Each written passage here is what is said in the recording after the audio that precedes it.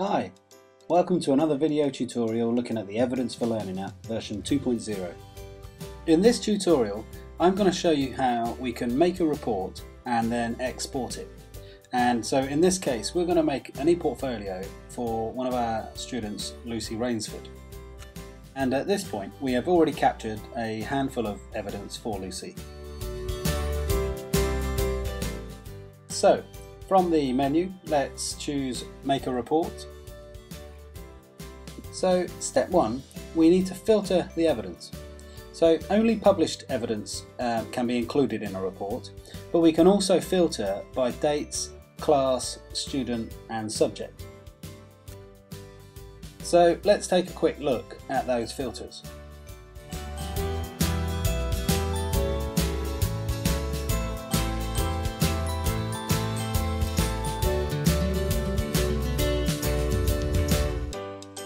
So we've chosen Lucy, and the next thing we need to choose is which order to sort the evidence, by date or by subject.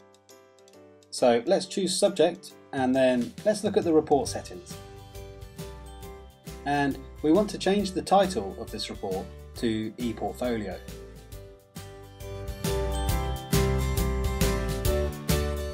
We can pick a template for the report and then choose other settings such as a separate PDF file for each student, whether to include a title page, and we can change the font and we can add a footer,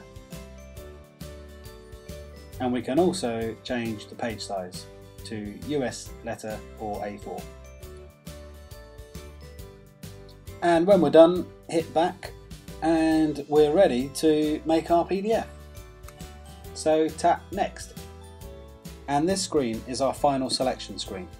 We can use it to include or exclude individual pieces of evidence according to our preferences. Perhaps some evidence is not appropriate for this e-portfolio. Just tap to exclude and then tap to include.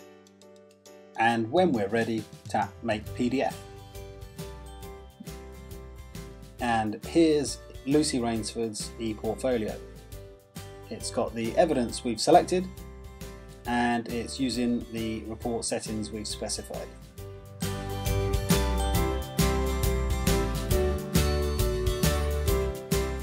And to export this document, tap the options on the top right and you can see we can export to Dropbox, Google Drive or via email, and in fact other apps installed on this device. And to return to the document at a later time, from the menu choose All Reports, then pick your report from the list.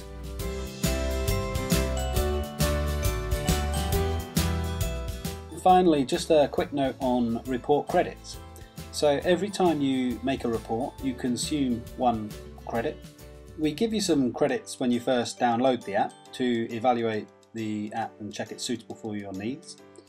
And you can purchase more report credits from the reports section in the menu. And for unlimited report credits, check out our school subscriptions. Well, that concludes this tutorial, and don't forget to like us on Facebook and follow us on Twitter. Thank you very much for watching, and please share with your friends and colleagues.